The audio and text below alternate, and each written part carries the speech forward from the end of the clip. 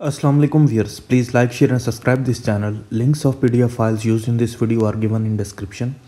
So today's lecture is about practical demonstration of estimation of bromides by Argentometric titration, and in this particular titration we will adopt adsorption indicator method.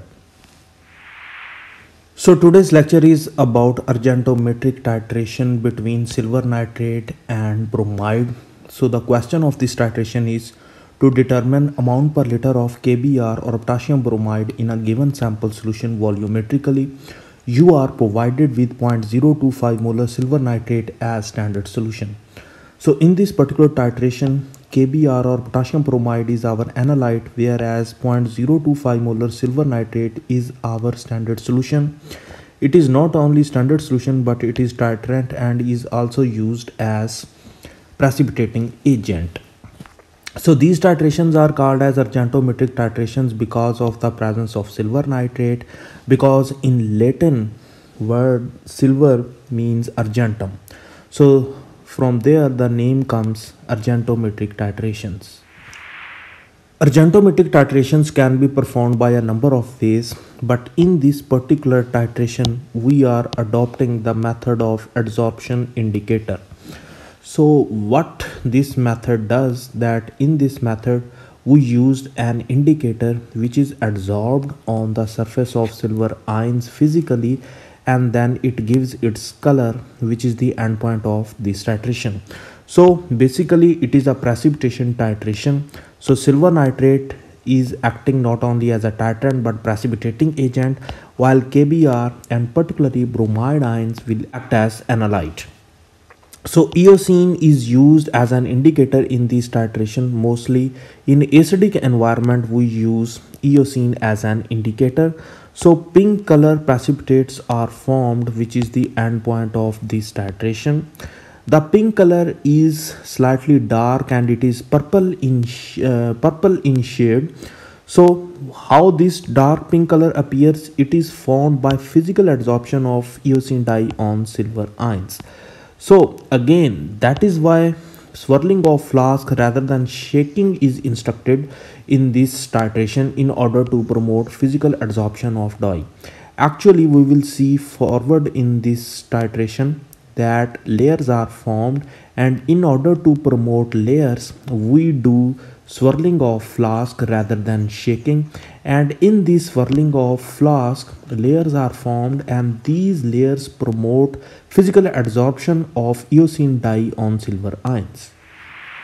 So this is the experimental setup of this titration. We will take silver nitrate, which is standard solution, and also a titrant and a precipitating agent. We will take it in burette, whereas in flasks we will take 10 ml of sample solution, which definitely will contain bromide ions, and then we will add eosin indicator.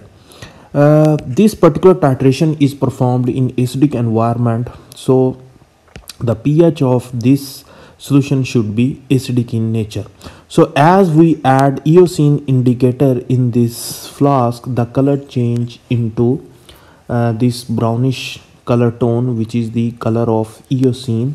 However, when we drop certain drops of silver nitrate from top into the flask, you will see here that color starts to shift and a pinkish and a purple shade started to appear in this titration. So still the endpoint has not reached, but the purple and dark pink coloration is started to form. So why this color shifts from this clear brown to a cloudy nature? Because as we add silver nitrate, so silver nitrate will react with KBr, so the product formed is silver bromide. So the cloudness in this titration flask is due to the formation of silver bromide PPTs. But certain silver nitrate molecules react with eosin, and due to this the color appears into this purple and dark pink shade. So this is the structure of eosin, and it has a very much identical structure with fluorescein. Just the difference is of these bromide ions. These bromide ions are absent in fluorescein while these are present in eosin indicator. This is also a fluorescent dye, and these dyes perform the phenomena of fluorescence because of this extensive conjugation along with presence of certain groups. These groups enhance this conjugation further. So this is also a fluorescent dye as just like fluorescein. Now after swirling the flask, we have reached the end point finally, and if we see here that the cloudy nature is further shifted into more clear solution with formation of dark pink with purple precipitates, and these precipitates are formed due to the silver and eosin complex. So this is the end point of this titration, and at this stage we will stop further addition of silver nitrate from burette into the flask. Now this slide describes the whole chemistry behind this adsorption indicator method of Argentometric titration, and here we are seeing here that layers are formed, and now we will see one by one how these layers are explaining the reaction mechanism of this titration. So this is the first stage of titration when we have added only certain drops of silver nitrate into the flask. So in the flask, as KBr is present, so silver nitrate will react with KBr to form the silver bromide precipitates. These precipitates are gathered in the center, whereas its external sides the layers are formed due to the swirling of flask. So this first layer around the silver bromide precipitates is of bromide, which is called as primary adsorption layer, whereas this secondary layer is of potassium ions, which is called as secondary adsorption layer. So as still KBr outside of this precipitates and in the flask is present in excess, so that is why the bromide and potassium ions are present in excess around the precipitates. Now the question is, why bromide is making the primary layer whereas potassium is making the secondary layer? The reason is that due to the common ion effect, sodium bromide is present inside in the form of particles, so outside is KBr. So first layer will be of matching ions, and this matching is due to the common ion effect of bromide. So that is why the bromide will make the primary layer whereas the potassium will make the secondary layer. So this was the first stage when we have dropped a few drops of silver nitrate from the burette.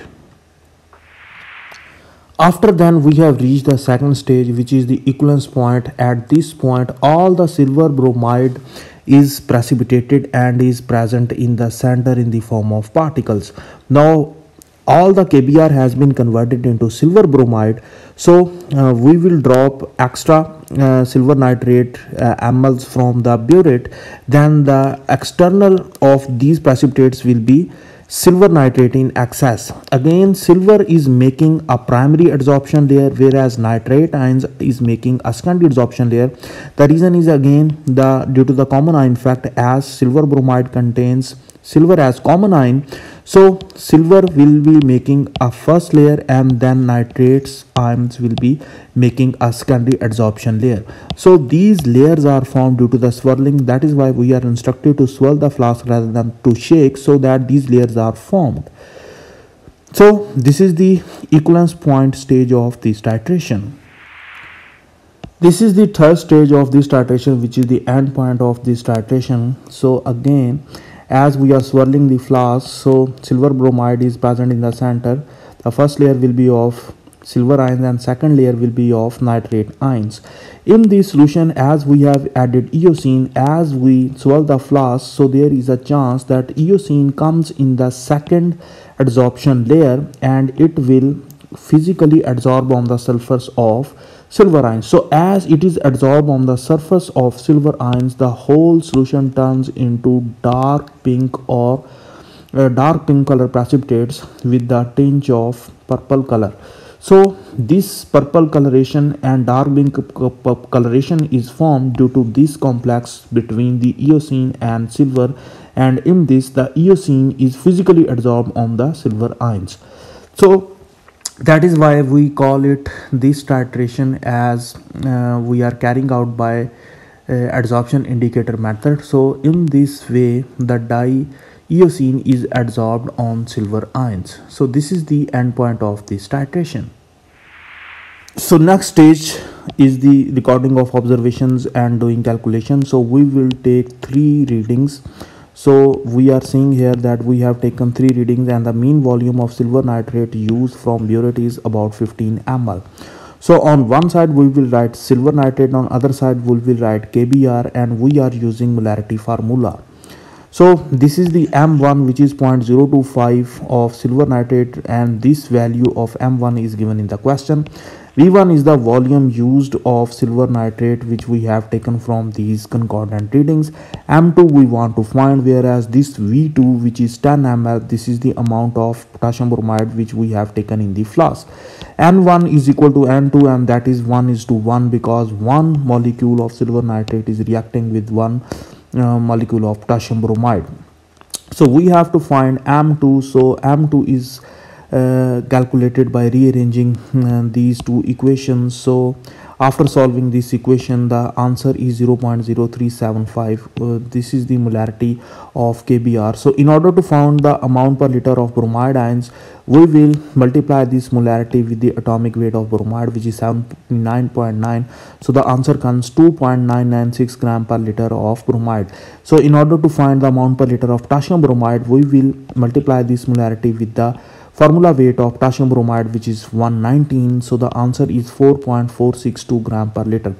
So the overall result of this titration is that the given sample solution contains actually 4.462 gram per liter of potassium bromide. So this was all about today's titration. I hope you have well understood this lecture and practical demonstration. But still, if you have queries in your mind, let me know in the comment section.